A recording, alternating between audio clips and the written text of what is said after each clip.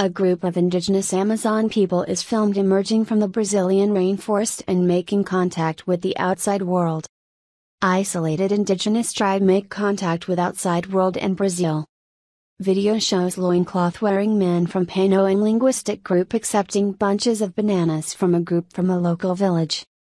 Isolated native people wearing loincloths and carrying bows and arrows have emerged from the Amazon rainforest and made contact with the outside world in a video released by Brazil's Indigenous Authority.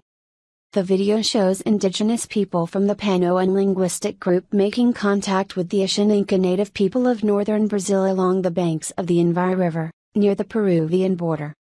In one scene, an ethnic Ashaninka in athletic shorts gives bananas to two loincloth-clad natives who appear wary of approaching, quickly grabbing the fruit and then retreating out of arm's reach.